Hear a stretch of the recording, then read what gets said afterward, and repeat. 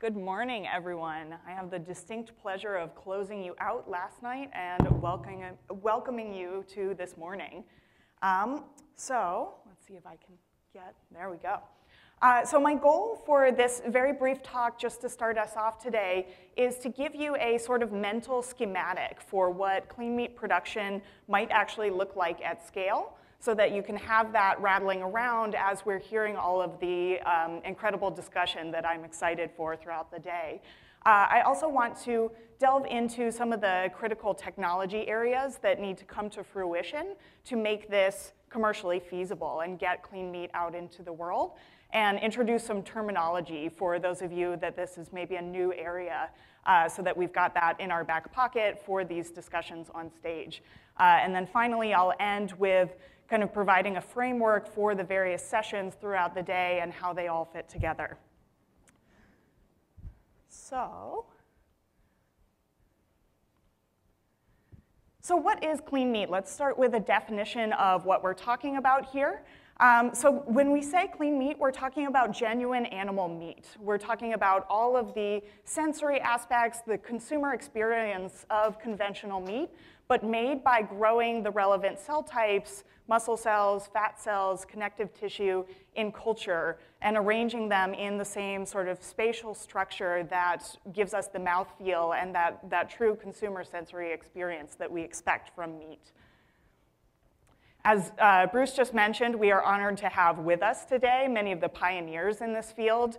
And I hope the dates on this slide just give you a sense of how quickly this has accelerated. What we're talking about here is a platform where the end product, be it species or product type, product category, is really quite malleable. This is a very powerful technology, a very powerful approach to really address a lot of these issues and allow us to iterate quickly once we solve some of these initial scaling challenges and engineering hurdles. So just to walk us through what this might actually look like at scale, the first step for anyone in this space is to derive their initial starting cells.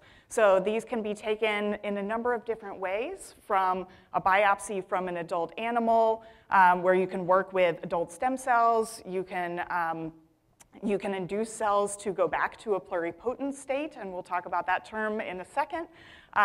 You can start with embryonic stem cells. Any cells that grow and divide and are able to ultimately get to these desired final cell types, again, fat, muscle, et cetera, are candidates for this process.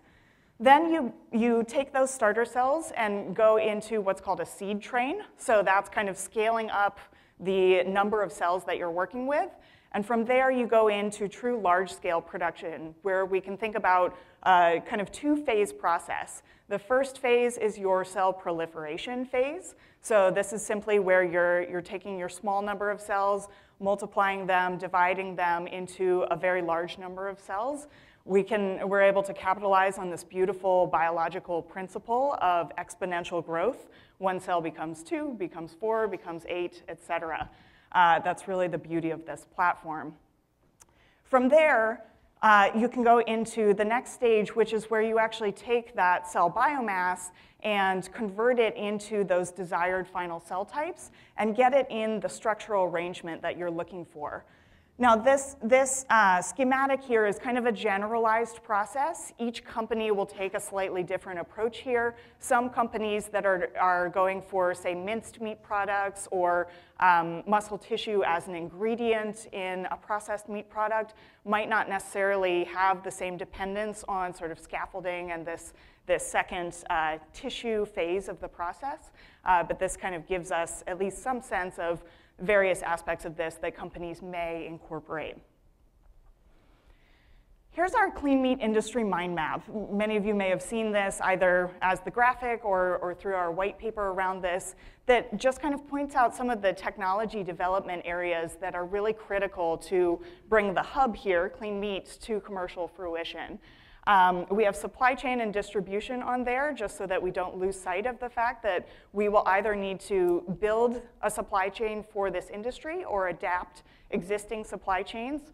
I won't delve into that more here, but what I'll focus on for just a moment each is each of the other 4 categories here. So the cell lines, the cell culture media, the scaffolding, and then the bioreactors, which house this entire process.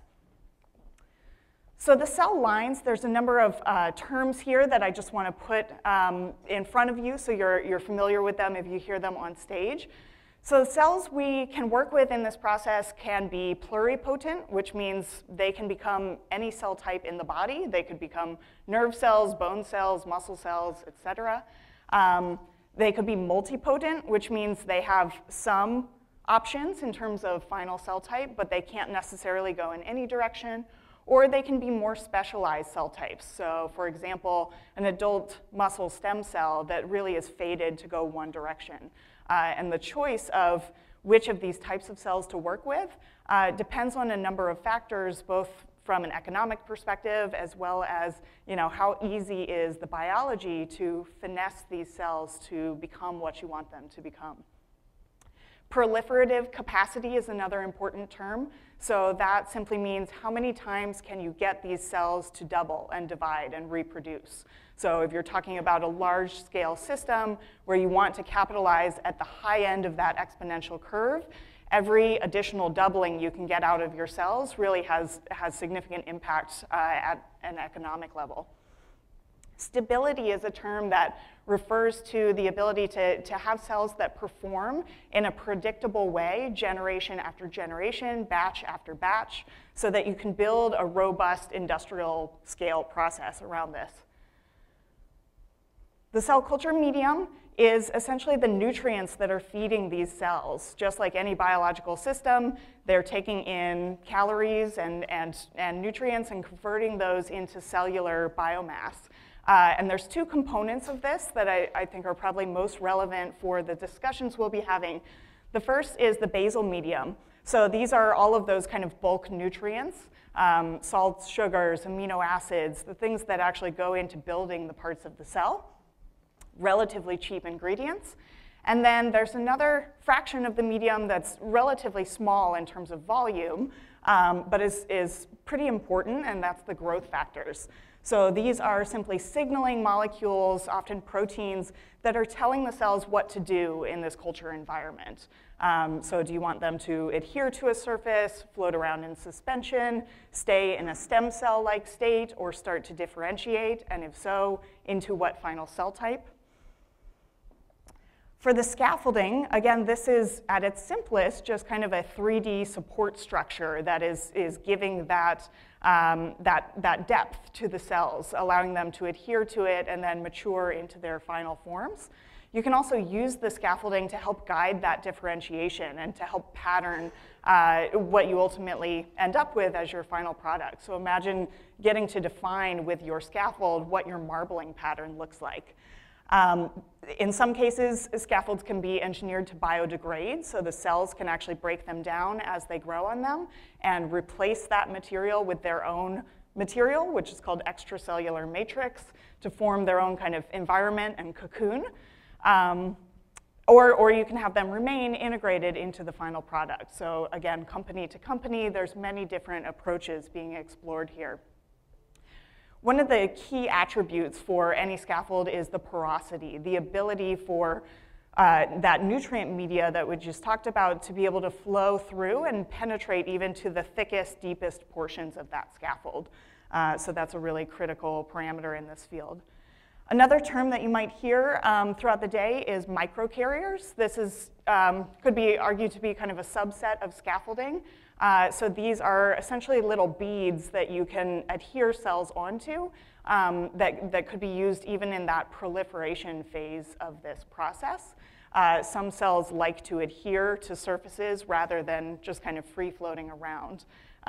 So there's some similarities between the materials that you might use for those microcarriers and materials you would use in an actual thick tissue scaffold. And then finally, the bioreactors. These might take pretty different forms depending on how each company is approaching what this, what their final product will be and what this looks like at scale. For the proliferation phase, if you have cells growing in suspension, again, you're not trying to form them into a tissue, but simply expand your number of cells, increase your cell biomass. We have pretty good proxies from other fields for what large-scale reactors look like for animal cell culture processes at that scale. The biopharma industry, for instance, has 20,000-liter tanks and larger growing animal cells.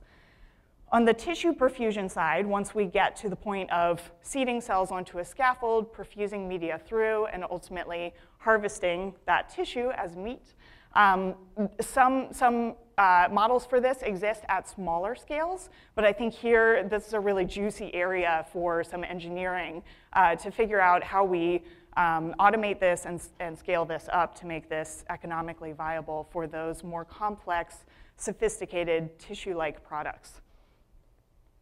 So again, here's just our mind map for this sort of environmental context that's contributing to this field. And I think there's, for every single one of these bubbles, we can draw a lot from parallel industries. So you'll hear that as a theme throughout today, is what other fields should we be looking to look for enabling technologies that we can pull in here.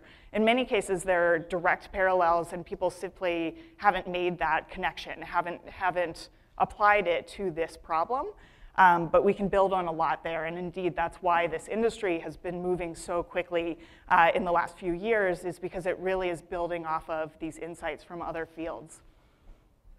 So just to give you a sense of the growth, this may not be news to most folks here, but when we were looking at this landscape at just the end of 2016, so less than 2 years ago, there were arguably about 4 companies that we were aware of in this space. As of where we're at now, so again, less than 2 years forward, this is not even an exhaustive list of all of the new startup companies that have emerged tackling this problem, and each in slightly different ways. And I think that's what's particularly exciting to me, is that we're starting to see companies actually start to specialize and say, look, our core competency, our expertise is really in the scaffolding, or is really in the cell adaptation and modification. And so now we're starting to get a large enough ecosystem where you can get some potential for cross-licensing and collaborations and building off of what other companies are doing in a collaborative sense rather than competitive. So again, quickly, I'll just frame kind of what we've got coming up today so you can think about this as a holistic picture. On the clean meat specific side, we've got panels that are with folks from within the clean meat industry and panels with folks from beyond the clean meat industry. We've got some panels that are more focused on the science and technology, while others are more focused on business strategy and how we can interface with other industries and other sectors as well. And then, of course, there's investors who have been really proactive in enabling this field to move quickly, even in the absence, in some cases, of government public research funding. Investors have stepped in and said, we see the importance of this. We want to make sure this happens as soon as possible. And then towards the end of the day, similar to yesterday, we'll kind of step back with a couple of panels that speak to both plant-based meat and clean meat together. From the policy perspective, there's regulatory as well as labeling. I know we got into some of the nomenclature and so forth, but we'll dig a little deeper there. So that's relevant, of course, both to plant-based meat and clean meat. And then sustainability and public health. Things like life cycle analyses are really important in this field. And it's important to kind of iterate through those as we get a better sense of what this production process will look like. What technologies, what tools do we have at our fingertips? Because I think if we can keep that sustainability lens front and center, even when making some of these early R&D decisions, then we can ultimately quickly get to our end goal, which is valuable for everyone in this room. So with that, I think we will kick it off to our very first panel. Thank you so much. I'm looking forward to today.